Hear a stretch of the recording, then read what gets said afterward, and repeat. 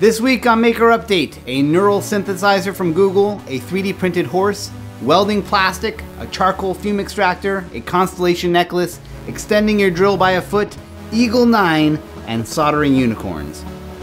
I'm Donald Bell and welcome to another Maker Update. Hope you're all doing great. Last week, everyone seemed to really like this idea of me covering more projects in less time, so I'm going to try that again this week with 5 great projects. That said, I am going to start experimenting with alternating weeks for when I publish Maker Update videos to help free up some more time to make project videos. So no Maker Update video next week. I am still going to do the weekly email though, so if you've been on the fence about the email list, now's the time to sign up. I've got a great show for you this week though, so let's get started with the advanced project of the week. This neural synthesizer, or NSynth, is a project from Google's Magenta research team. It uses a Raspberry Pi 3 and TensorFlow machine learning software to explore and compare the sonic characteristics between different sounds. The main interface is a square touchpad that allows you to blend together qualities from the instruments mapped to the 4 corners. But you also get a bunch of rotary encoders and a little OLED screen to dial in more advanced features. There's a ton of project documentation, CAD files, and software listed in the show notes. Alright, more projects, but rapid fire. One of my favorite 3D printmakers, Greg Zumwalt, has a new design out on Instructables. It's a mechanical horse driven by a 6-volt DC geared motor. Maker NerdyKat has a useful guide and demo video showing how to cut and weld milk jug plastic using a soldering iron. There are some cool design techniques going on here, like these tabs that allow you to create curved pieces that you can spot weld with your iron. The Ruiz brothers have a quick and simple guide for creating a solder fume extractor that has a carbon filter. The mini desktop fan costs $9 from Adafruit and is already pre-built and ready to go. What this guide does is show you how to print an accessory for it that holds a section of carbon filter in front of the fan, making it more effective for removing fumes. Finally, my friend and Instructables team member Penolopy Bulnick has a great guide on making this 3D printed Constellation necklace. This one is for the Constellation Cassiopeia, but it could be easily adapted for others. A quick 3D print, some rhinestones, and a necklace chain are all you really need to pull this off, and it looks great. It's time for another cool tool review. This time we're taking a look at this 12-inch bit holder by Irwin. It runs around $9 on Amazon, and if you use the link in the description to pick one up, it helps support my videos and the Cool Tools blog.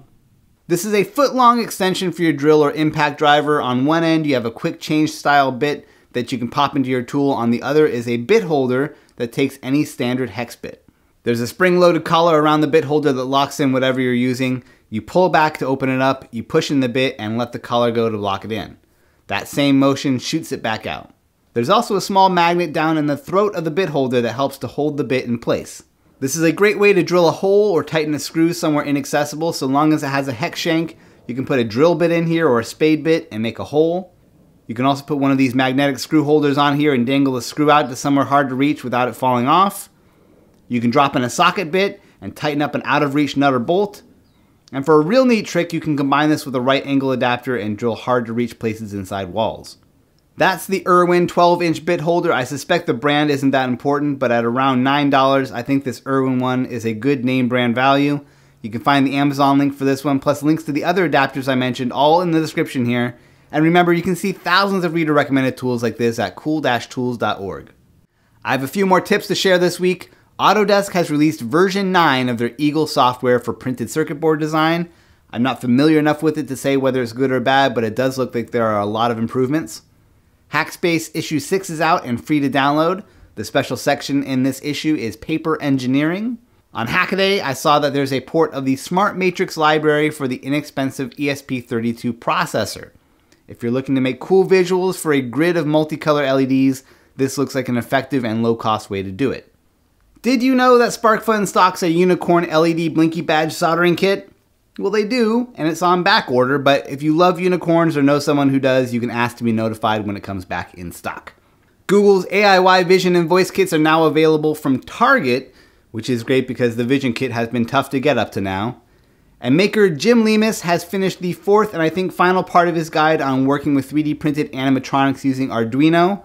I've got a link to the series playlist plus the files over on Thingiverse.